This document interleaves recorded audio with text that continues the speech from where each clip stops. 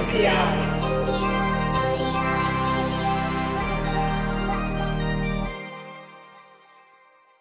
NPI brought to you by DigiKey and Adafruit. This week is Infineon. Lady Ada, what is this week's NPI? Okay, this week's NPI is from Infineon, which I don't know if we've covered them before. It's this 14 pin SOIC chip. I want to get the part number right. It's the XDP2201. It's a hybrid flyback controller. The particular /new, like the featured product on digikey.com/new, was about an eval board they have for this chip, which we'll talk about more in a bit. And this board takes AC power from the left and it converts it to a high current DC power on the right for charging batteries. It's an evaluation board for large battery charging. It also features the CoolMOS MOSFETs with ultra low RDS on. It looks like they have a CoolMOS. They're so cool. They are in this AC DC converter. Bam, just like that. Well, there's only two of them. There's five in this particular image, but yeah, it's AC/DC converter chip that is a hybrid flyback and uses also Infineon MOSFETs and also there's an eval board. So it's a 3-in-1 NPI. So what this board, this eval board, and this chip is part of is Infineon's full, from beginning to end, documentation and support and product line for light vehicles, also known sometimes as like micro-mobility or e-scooters, e-bikes, mono wheels, balancing scooters and stuff. And if you're like us, in New York City, you've probably seen a ton of these devices. E-bikes are really, really popular, especially over COVID 2020. In mid-2020, they were legalized. They were previously banned, but then they were allowed because so many people were doing delivery.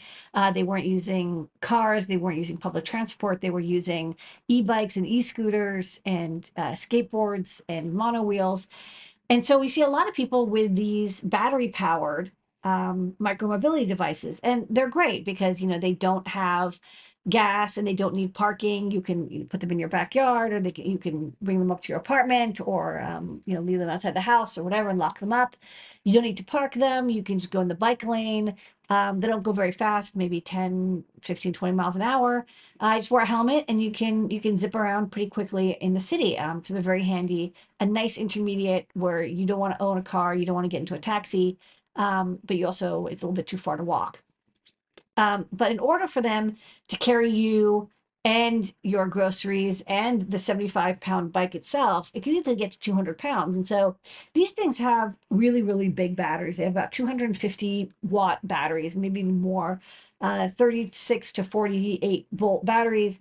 In comparison, this is a 10-amp-hour, basically 10 amp-hour times 3.7 volts. So this is, maybe a 35 watt hour battery, and the ones we're talking about here are 10 15 times larger, and they tend to have they can have like 15 to 25 to 30 of these standard 18650 batteries.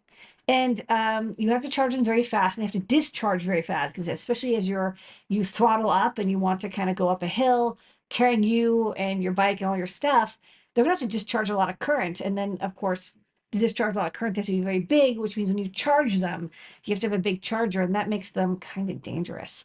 They are, very big, highly dense energy sources. And in New York City, especially, we've had a couple of fires from people not charging their batteries safely. So it's really, really important to pick and design a really good charger. If you're in a company and you are the electrical engineer, you're working on designing a product that uses these high density batteries, you want to make sure that you are getting your design certified. It's low heat, so it doesn't overheat.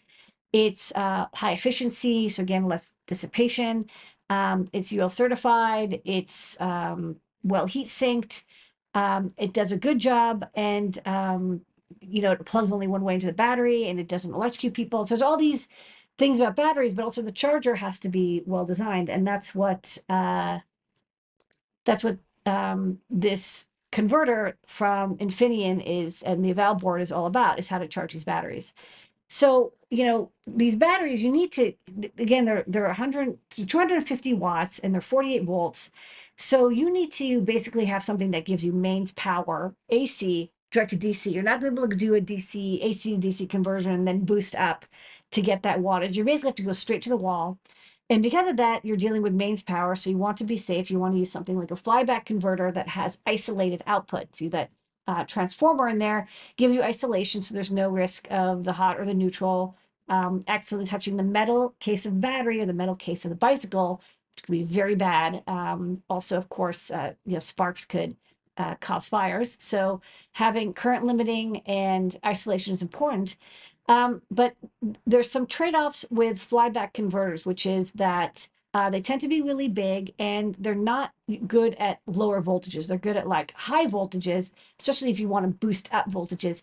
Here we're kind of bucking down. We're going from like 100 to 48 or 32 or maybe 220 to 48, 32. And so that's where we've got this design for a hybrid flyback controller. So this hybrid controller, what's neat about it is it's very small, it's inexpensive, and it's very, very high efficiency, 95%. So you get the efficiency that you would expect from your kind of standard DC-DC buck converter operating at its best input-output optimized configuration.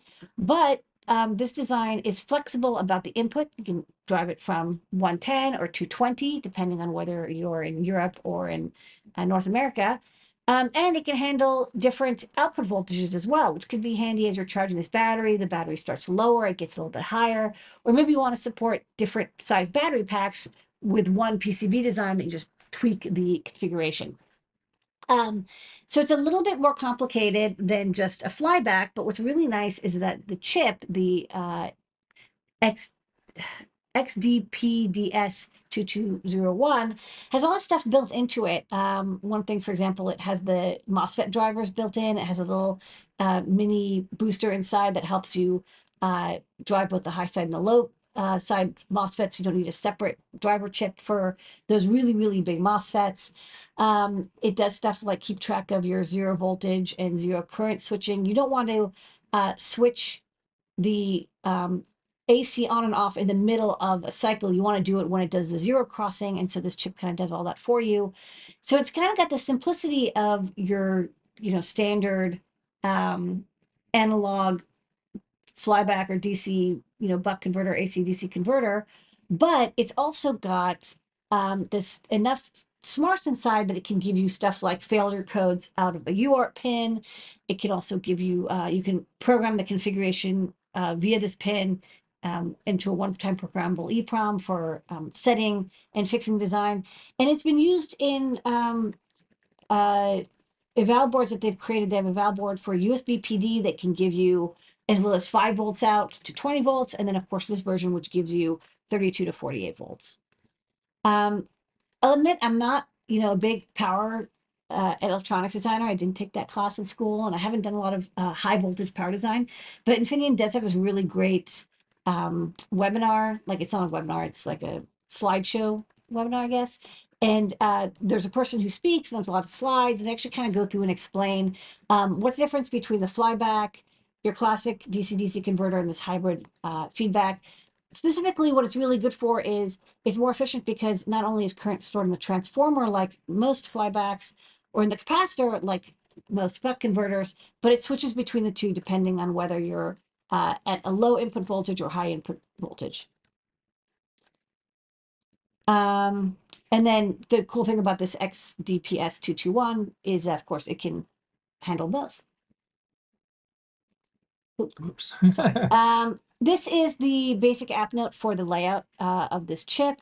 You'll notice that you do need, transformers. You do need voltage into, you have to power the chip. And so you'll see that full wave rectifier. It's very low current power draw, quiescence, like only like 25 or 50 milliamps, but you still need to have some DC voltage in.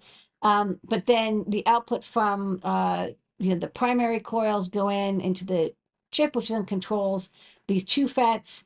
There is an opto-isolated feedback input so that the output voltage is controlled, which is good because if you're charging a battery, you want to get it, close to the open circuit voltage of the battery, maybe a little bit higher, and then the internal charging circuitry doesn't have to burn off all that excess voltage as heat. And there's also these built-in parameters. So you can tweak the settings. The data sheet goes into all the settings of like your startup delay and like burst delays and what inductor size, how much current and your voltage output, all that stuff. You can configure it with these parameters. There is a pin on there called the multifunction IO pin, and I guess it's asynchronous UART. They have a programmer dongle you can use to read and write it. And what's really nice is it also outputs failure codes, which is like kind of handy. This is a non-trivial power supply. If you're designing something that you're going to have people who are in a rush, they want to charge the battery and it's not working. Why isn't it working? Maybe because it's overheating, or there's a timeout, or a disconnection, or something mechanically goes wrong. You could probably have on your little charger at least an error code that tells people, hey, look in the manual, look on the website to see what is wrong with your setup, because these batteries and these chargers can be fairly expensive. Like I looked up prices of e-bikes and they're $1,000 to $3,000. They're not cheap. So the more information you give people, you don't want them to throw out the batteries or charge them unsafely if it's not a good time to charge them, if it's too hot or too humid out or too cold. Or if the voltage is too low, or you're getting an over voltage or over temperature. So all those outputs come on the UART mode, and then you would read them from a microcontroller and display them on an LCD or LED. And this is part of a big family of products. So Infineon does a lot of stuff for micromobility. They do the microcontrollers, of course, these FETs, the charge controllers, but they'll also probably do your motor drivers and such as well. So check out, they have like a gigantic section of their site where you can like go to each part of an e-bike or e-scooter. You want to design this sort of stuff, they'll hook you up so you can do it safely. In stock. That's right. These chips are in stock. They also have the eval boards in stock, but this chip in particular, the XDPS2201, you want to do something flyback style, high voltage AC to DC, this chip will probably do it for you. Okay, I have a video, we're going to play it, and then we'll see you on the other side for some new products. Introducing industry-first application-specific standard product based on asymmetric half-bridge flyback topology with Infineon's latest hybrid flyback controller, XDPS2201, to enable ultra-high-density charger design. It consists of a few major building blocks: a main stage and a PWM controller on the primary side, a rectification and communication protocol on the secondary side. XDPS2201 converts and delivers power over an isolated barrier in an efficient and safe manner. Targeted application includes smartphone charger, adapter, and USB PD charger. Bill of material savings and ease of design with an integrated high-voltage startup cell and high-side MOSFET gate driver to yield a potential saving of up to 20 external components. Multi-mode operation across varying load and line input conditions delivers high peak and average efficiency. Simplified and low-cost transformer design with a single auxiliary winding to support variable output voltage requirement. Infineon has developed a USB PD charger solution housed in an ultra-compact PCBA form factor. The solution supports a maximum output power of up to 65 watts, delivering a class-leading power density of 31 watts per cubic inch.